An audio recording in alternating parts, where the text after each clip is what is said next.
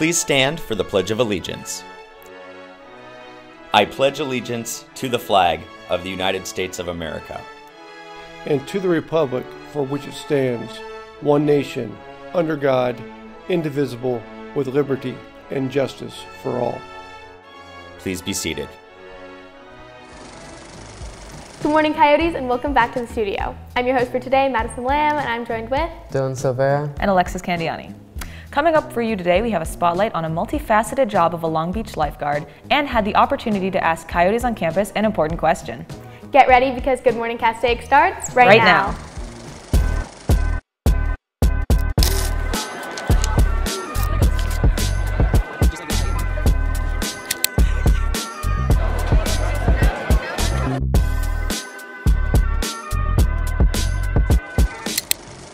Good morning. My name is Alexis Candiani, one of your hosts for today's show. On April 15th through the 26th, CASP testing for 11th graders will be taking place in your English and math classes. Your scores from the previous testing period will be compared to this year's testing period in order to measure your growth. Scores are printed on transcripts and can be used for college acceptances. In fact, if you do well on the CASP testing, UCs and CSUs can excuse you from placement tests and certain writing and math courses. Cal States and UCs also use the CASP score to determine placement in college, saving you money. CASP testing may seem unexciting, but to those who attend and complete the exam are entered into a raffle to win several items, including a 2024 HOCO ticket and a 2024-2025 ASB card. So make sure to show up and do your best on the CASP test from April 15th to the 26th. That's enough for me. Now let's get back to our show.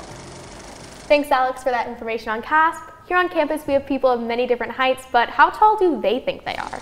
What's up, Coyotes? Today, we're gonna be measuring your guys' height with this, and to make sure you're not lying about your height. So let's go. Come here!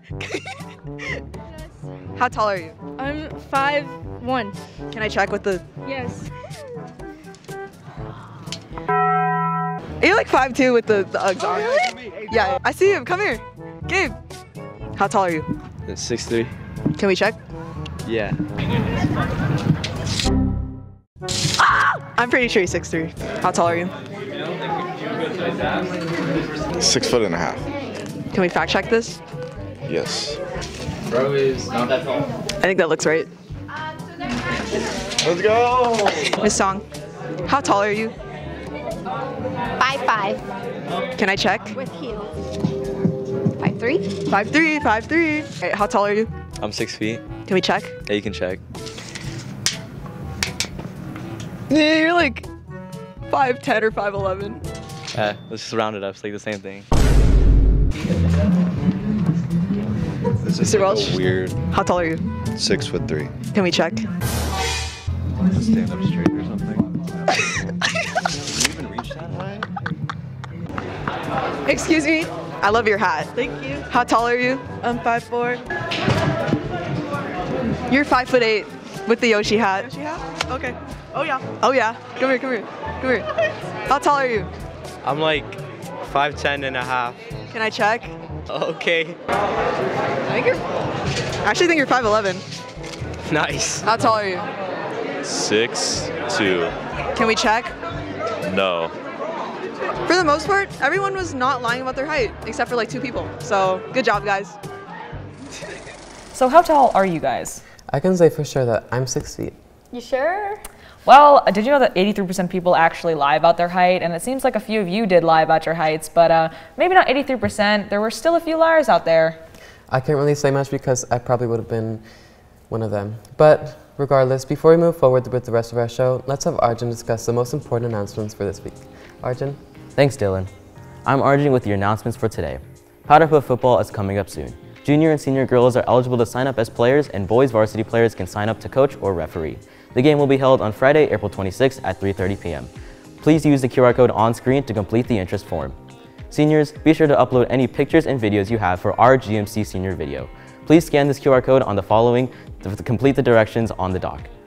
The Castaic High School Junior and Senior Prom Enchanted Evening is taking place on April 13th at the Vineyards. Tickets are currently $170 with an ASB card and $180 without one.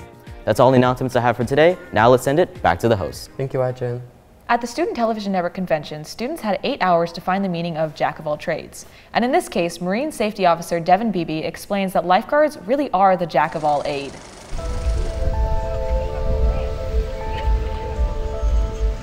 So I'm a Marine Safety Officer for the Long Beach Fire Department Marine Safety Division. Never wanted anything to do with the ocean. I did not like anything beach related. I was really afraid of stingrays, actually. I don't know if you're familiar.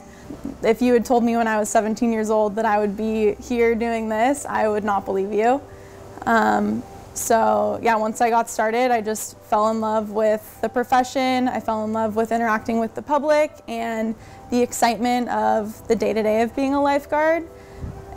It takes experience to finally, you see something maybe time and time again, maybe it's your first time on a certain call, but just like gaining that confidence in yourself. It doesn't just, I feel like, at least for me, it didn't just come right away. I feel like people think, when I tell someone I'm a lifeguard, they're like, oh, so you're sitting in the tower when it's raining?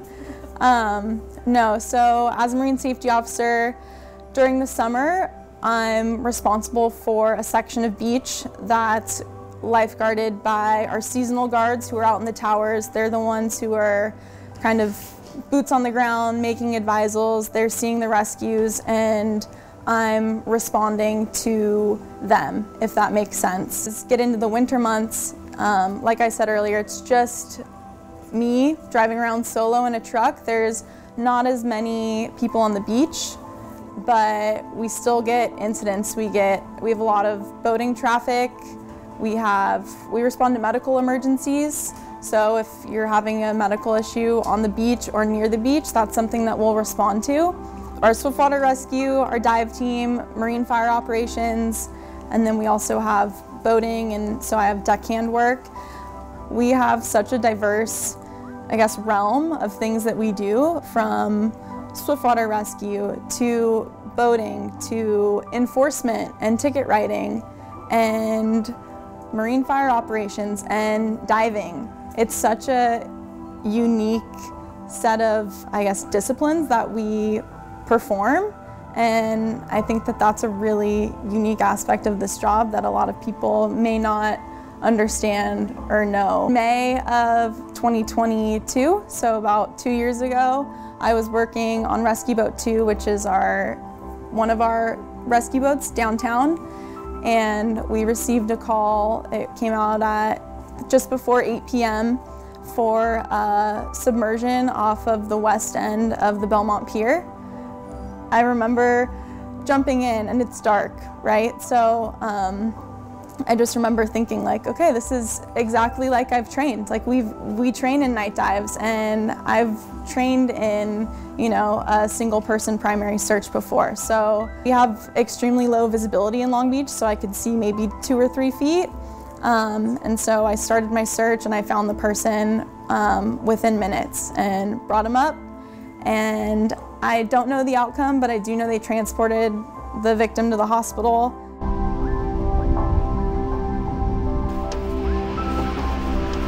We do a lot of our own tower maintenance, so throughout the year these towers get pretty beat up.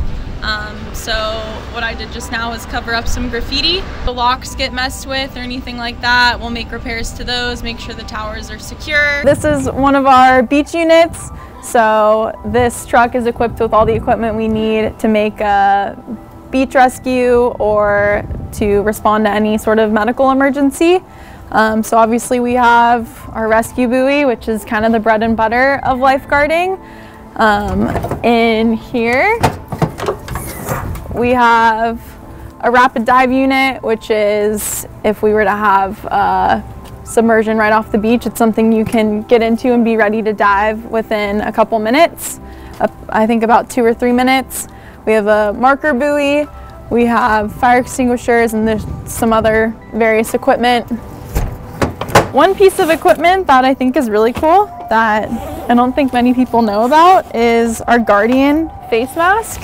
So this face mask allows us to talk to the top side, so talk to people on the surface while we're at depth. So So this is our swift water equipment. So we have a lot of gear. We do not travel light, as you can see.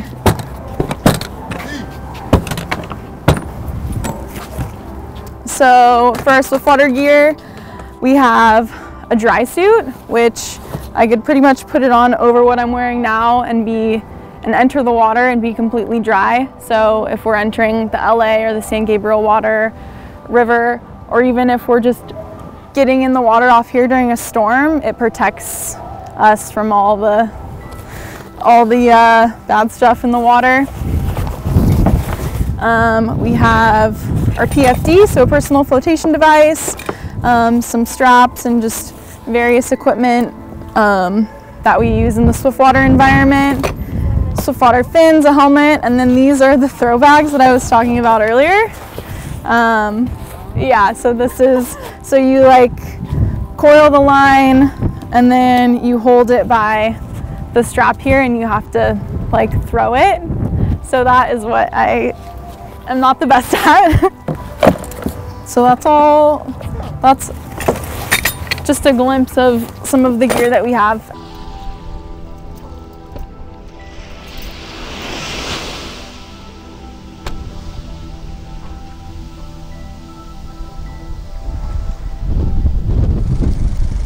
I really enjoyed the documentary made by your group for STN, and it was really cool to see exactly what goes on in the daily life of a lifeguard. Oh my gosh, yeah, it was an amazing opportunity that I got to work on the documentary, and being able to talk to Devin was a super insightful experience. And I honestly learned a lot personally about lifeguarding as a whole.